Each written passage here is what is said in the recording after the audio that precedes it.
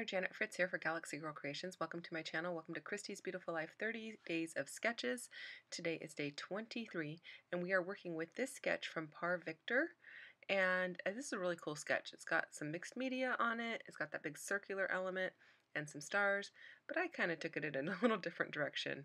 I started out with the mixed media and I'm just using my Distress Oxides in Twisted Citron, Squeezed Lemonade, and that other green one is called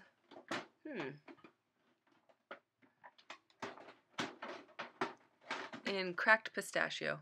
Sorry about that, I had to go and look that up. And then I do have the scattered straw out, but I don't use the scattered straw. I end up just using those three, and the Twisted Citron has a lot more yellow in it than I thought it would, so I don't even use a whole lot of the Squeezed Lemonade, but I do use a tiny bit of it. So I like the way this looks. It's coming together pretty good. I do have two photos that I'm using. One is of 5 kids sitting on a couch eating ice cream, and the other is of a really big bowl of ice cream, but the bowl is like one of those paper bowls, and the design on it is this kind of green and yellow, so that's where I picked up the colors from. And I could have picked up colors from their outfits and stuff, but I wanted the focus to be more on the ice cream than on the kids. It is kind of funny looking at their faces if you really look at their faces, but it's a funny story, so I'll tell you about that in a second here. But so we're starting with those two doilies, and I don't use doilies a ton. For some reason, they make me think of food, like placemats or something like that, or really, really feminine. So I'm using it today because I have food in this photo, not because it's a super feminine layout, but it does kind of go in a feminine way because I end up adding flowers at the end, but that's okay. We'll get there.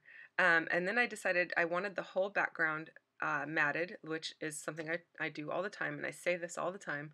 On white backgrounds, I always feel like they need to have some sort of edge around the outside, whether it's stitching or inking or matting. And today I went with this green paper, and this green has a lot of blue undertones, which really matched that cracked pistachio color really well. So that's why I chose that paper. I didn't go with black, which is my go-to, or navy blue. I ended up with this green, and I really like how it looks. It just really brings out that green and the cracked pistachio, and that really kind of solidified which thickers I would use. So I'm looking at my thickers right there, and I go for the green that has more of the blue undertones rather than the green that has the yellow undertones, even though I have a lot of yellow in that mixed media background. So also, I'm just doing the mixed media on white paper. It's white cardstock. It's not anything fancy. There is no gesso on it. It's just the packaging technique on plain old white cardstock. And it keeps it really flat because I put it on that piece of foam board and it was taped down all the way around. So then I decided to pull in those other more green thickers down at the bottom to make up the other word, adventures, and I like how they both words are like the same length, even though they have different fonts and different letters or different number of letters in them. They end up being the same length, so that kind of just solidified what my title was going to be, and I like how that's looking. And then I cut out a bunch of florals and leaves out of that paper that I was just holding, and I don't make you sit through me cutting out all of it, but you do get to see a little bit of it.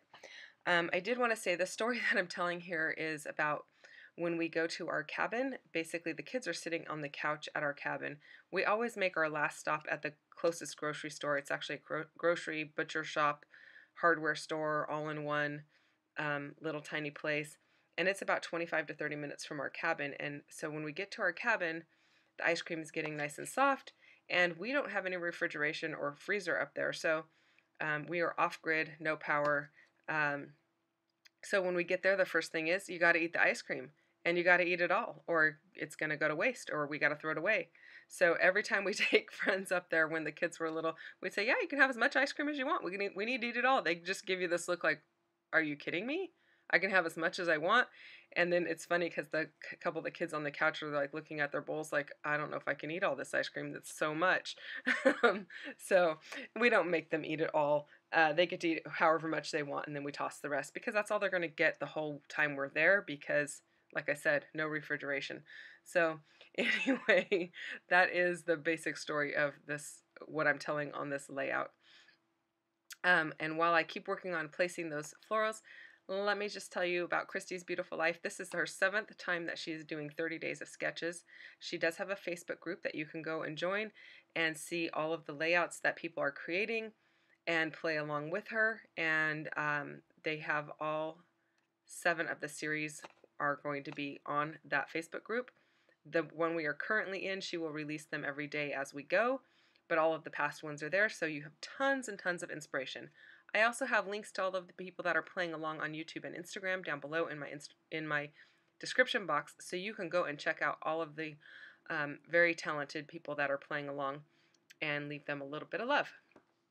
Okay, so I did cut out these 2 little yellow buds, and I'm going to go ahead and use those on the layout too, but I didn't want to try and cut out the stems because they were so tiny, so I pulled in this green metallic pen and just drew the stems on the background, and I like how that looks. It looks good. I did cut out the little tiny leaves there, you can see that, and the green matches fairly well, so that works.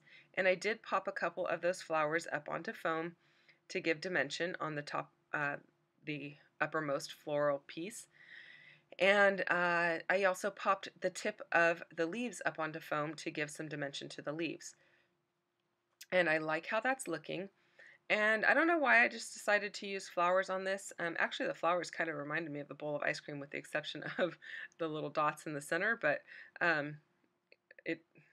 they're obviously not ice cream, they're flowers, but it just made me think of it.